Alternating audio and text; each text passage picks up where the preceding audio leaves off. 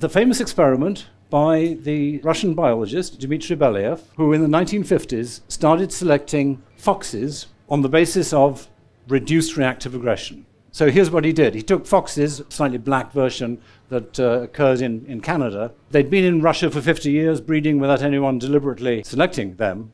And so what Belyaev did was to arrange for people to walk towards the young foxes when they were something like 6 weeks old. And at the point that the young fox said, "Ah!" then they would write down, well, how far was that? And they would breed from the ones who got closest, who allowed the human to get closest. And within a few years, in sometimes 3 years, sometimes 5 years, sometimes 10 years, different features that are found in domesticated animals suddenly appeared. Such as these white patches. Doesn't look much like a fox anymore, does it? It looks like Fido. Floppy ears. You probably remember that there's only one animal in the wild that has floppy ears, or one kind, and that's elephants.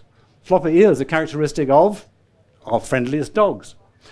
So these are examples of features of the domestication syndrome. And what we're seeing here is evidence that you select against reactive aggression, and then, boom, magic, you get these features of the domestication syndrome, which is why goats and horses and cows and cats and dogs all have individuals that have got white patches of fur on them. Floppy ears occur in all of these animals too.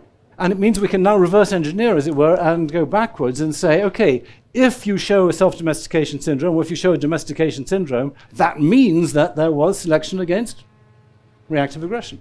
And fascinatingly, Homo sapiens, that's you and me, or most of us anyway, I think here, has key features of domesticated species as determined by archaeologists. So archaeologists working in the range of, say, 5,000 to 10,000 years quite often find an animal bones, and they want to know, was this a domesticated species or was it a wild version? Was it a wolf or was it already a dog by this time? So they look at the bones and they say, well, okay, how do we tell?